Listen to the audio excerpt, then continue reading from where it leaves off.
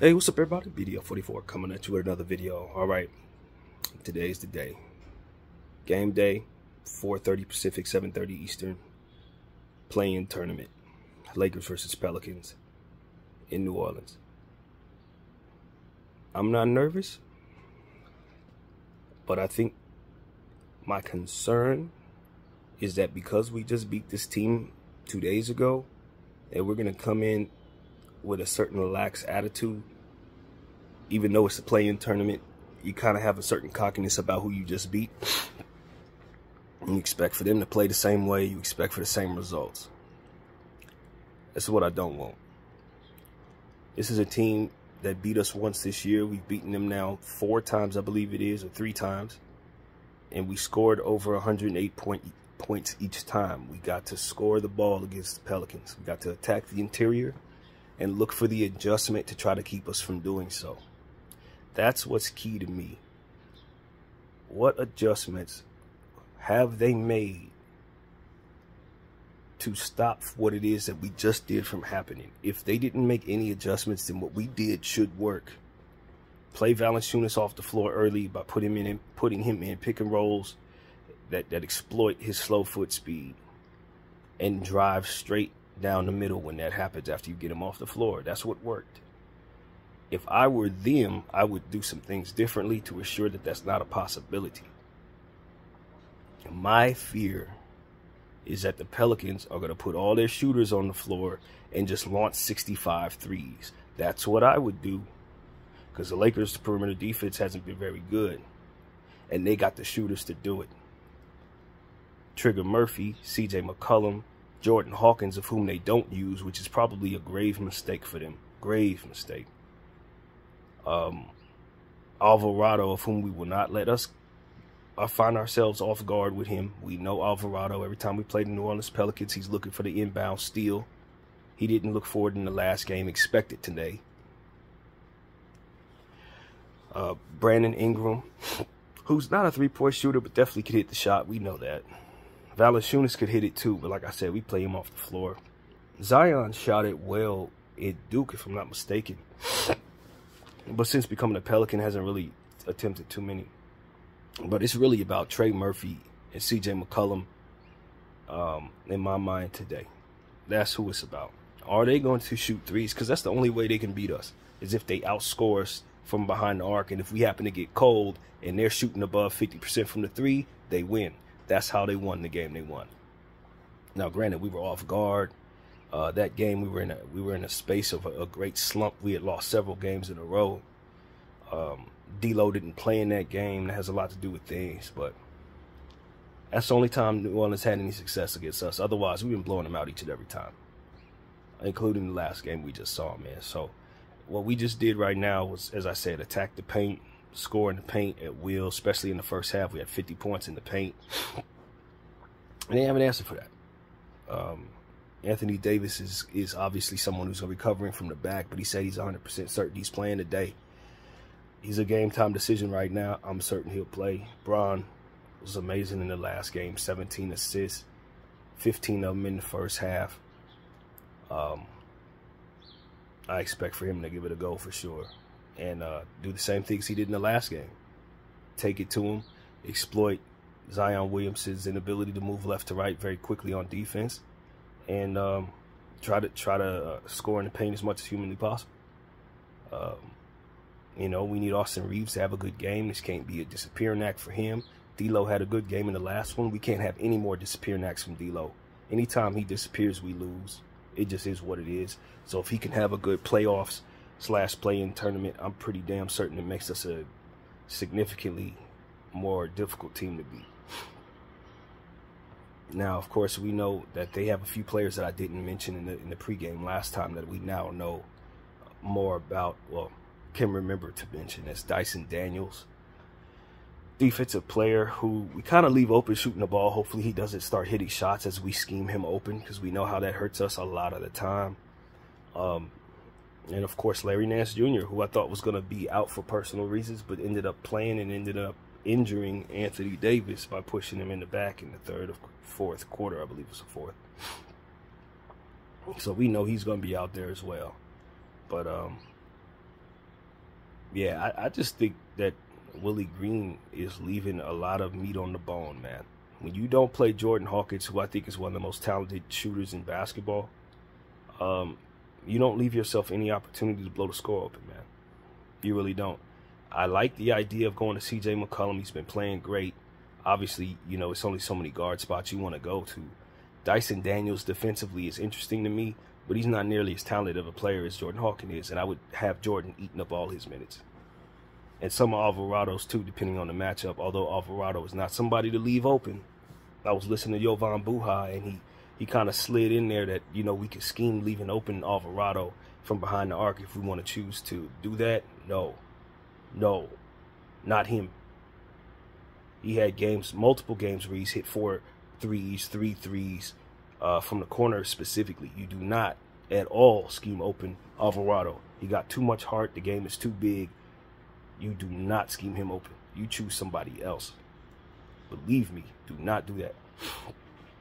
Unless you play it, we play it by ear with everybody. If he's cold, then that's a different story. But if you're doing that before the game starts, assuming that he's just gonna be bricking shots, that is not the type of player to do that with. Not Jose. No. Not Trigger Murphy, and definitely not CJ. So these are things that we need to understand, man. I expect for the Pelicans to play a lot better, man. I really do. I do not expect for them to play as poorly in this game as they did in the last one. They got the evidence and the data from which to make adjustments, and they have the talent to make those adjustments. I don't know that they could beat us with adjustments, but they could definitely play better. They can definitely play better. And I'm telling you, if you come in with the assumption that you're going to beat them just because you beat them in the last game, you got the wrong mentality for the playoffs. You got the wrong mentality for the playoffs. You're going to be playing the same team over and over again from here on out. You can win game 1, you can lose game 2, and there's nothing strange about that. Series go 1-1 every day, B. So with that being said, this is not the time to come in cocky. You must go 2-0 to win the series. Otherwise, it ain't going to be no third game to play the Pelicans. You're going down to play either Sacramento or Golden State, and Lord knows we should not want to see either one of those teams in a one and done, given the fact that we have had no success, damn near no success, against the Golden State Warriors and Sacramento, respectively. We had no success against Sac. Over the last 2 years, they've beaten us each and every time.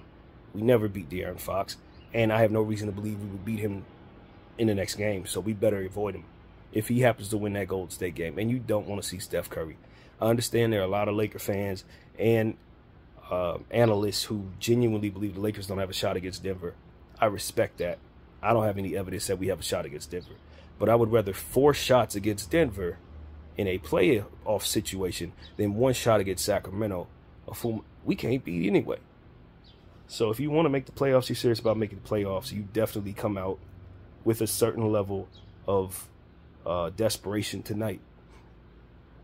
Desperation is the word. And let me tell you, beating the New Orleans Pelicans in the last game is not going to save you in this one. That game was not nearly as important as this one. Not nearly as stressful as this one. So that's what people need to understand. I get it. We're playing the same team over again. We just beat them. That's fool's gold. That is fool's gold. Adjustments are made. Teams get better. Players play differently in the next game, etc. And it's still their building. So as long as you understand that beating them in the last game ain't going to save you in this one, and that if they had to choose between the 2 games of which they would rather win, it's this one, then you understand how important playing well and important getting a win tonight truly is. I mean, you're in the play-in tournament. This is what it's about. You fought your entire season. The best you were able to get was the 8th seed. You can secure your playoffs by winning today, or you could secure an opportunity that you're in a one-and-done situation and could miss the playoffs if you lose that game by losing this one. You do not want to lose this one. A lot of people may want to avoid Denver, but I'm telling you, you may not see New Oklahoma if you lose this basketball game. You may not win against Sac. In fact, it's more likely that you don't, given the history. This is why you wanted to play the Pelicans in the play-in tournament. This is why it was so important we won the last game, so that we could. If you win the last one and lose this one, then it all was for naught, because you're going to be in the same situation you would have been in if you lost the last one. A one and done would either go to State or Sacramento. The last win will not save you. You have to win this one. This is the most pressurized game available to us, period. Because game sevens, the way I look at game sevens is you've been looking at the same team over and over again for the last 6 games. You won 3 against them. They won 3 against you. You should be well prepared to go against them. You don't have that with this. You just played that team once, and that was happenstance. Now you got to come in and get it right the first time, or otherwise you're moving on to the play-in tournament game that'll kick you out. Play-in tournament, to me, is significantly more stressful because of the lack of preparation that you likely have going up against that team. The lack of familiarity, all of that. At least in a game 7, you've worked schemes, you've tried stuff, you saw things work, not work. You should come in with more data, more preparation, and more familiarity for yourselves and the team you're going up against. This doesn't afford you that. This is more pressurized than that. A lot more. And so we need to come in understanding that and not think the last win against the Pelicans is going to save us in this one. You do not get a trophy for beating them at the last game of the regular season. And it is not a failure for them to have lost to you in the last game and then come back and beat you tonight. So we have to understand the pressure is on us. They're not expected to win. They're a young team with 1,000,000 years ahead of them. If for some reason that season is over, they get a lottery pick from us if they want it. That's their organization situation. Or they could defer that, of course, and then take it from us next year when the crop of young players is more talented. They have a nice situation. We lose this game, we're at their mercy in that regard. We lose this game, and we got LeBron James in the year 21. Who knows if he comes back or resigns? Who knows? So the pressure's on the Lakers, not on the Pelicans. They could end this season, and no one's going to hurt for that. Everybody will be back next year. Everybody's only going to be a year older. It ain't like they're near the end of their careers. None of them. None of these people are near the end of their careers. Only Valanciunas, I could argue that. And he'll probably be back next year, too. So, yeah, no. There's a Darvin that'll likely lose his job if we miss the playoffs. It's LeBron James that has to figure out his future if he doesn't make the playoffs. Like, these are things that are real. It's D'Lo who probably won't be offered another contract at a good amount and likely traded in the offseason if he doesn't make the playoffs. Like, these things have to be understood. Pressure's on us to not take things for granted, not lose this game on purpose for a better path in the playoffs, potentially, only to probably get ousted by Golden State or sacked. This ain't the game to lose. Too much is on the line for these guys collectively and individually. They need to make the playoffs. Darvin Ham needs to make the playoffs. You understand what I'm saying? So these type of things, I'm telling you, for those who want to play the OKC Thunder, I ain't certain we beating them. They're playing great ball right now. They got a bunch of young players. You don't want to play 7 games with a young team. Denver ain't all that young. They really not. They get a team that has to rest everybody so that they could be healthy enough for the playoffs. They weren't afforded that. Not to mention the word rest being relevant, because if you lose this game, you do have to play that next play-in tournament game. And then the playoffs start the day after that, or a day off in between. You don't get the rest. The rest is very important for an older squad, especially going into altitude, which this would be in theory, of course not if we were to lose. But nevertheless, you want the rest. Lakers, you want the rest. So you got the matchup you want. You beat this team just a day ago. Luckily enough, somehow we were able to see them again, and now we know what we have to do. We have to look for the adjustments, play it by ear. If there's an adjustment to be made, they'll make it, and we'll adjust to it. If not, do the same thing you did in the last game. Run it down their throats. Put as much pressure on them to defend you as possible. And shoot the ball well. But the one thing I can say is expect for them to shoot a lot of threes, man, because that's what I would do. I'd let it fly with nothing to lose. I would attempt probably 50, 55 threes tonight with nothing but shooters if I were them. Trigger Murphy would attempt about 9. CJ would attempt about 10. Hawkins would attempt about 12. Like, I'm not kidding. That's exactly how I would approach this game. Because you got nothing to lose. You can't stop the Lakers in the paint. And the Lakers are terrible guarding the perimeter. Terrible. And you got some of the best shooters on the planet. So that's the only thing left for them to do.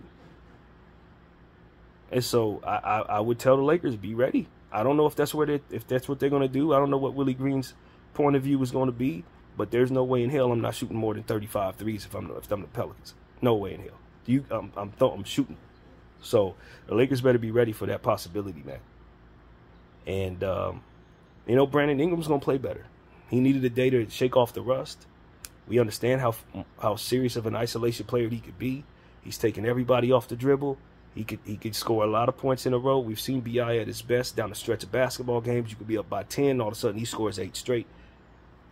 I don't think he's 100% healthy, but I do understand that he shook off a lot of rust in that last one, and they probably will go to him more tonight if they don't attempt a bunch of threes. I'd imagine it'll be a heavy B.I. night. And it would make him so very happy if he can knock our team off in this play-in tournament for a million different reasons. So that's what it is, man. We're going up against some old Lakers, man. B.I., Larry, they want to beat us. They want to beat us, man. And AD obviously should want to beat this team. Jackson Hayes should obviously want to beat this team, having played for them. So this is big, man. This is big. This is about as big as it gets.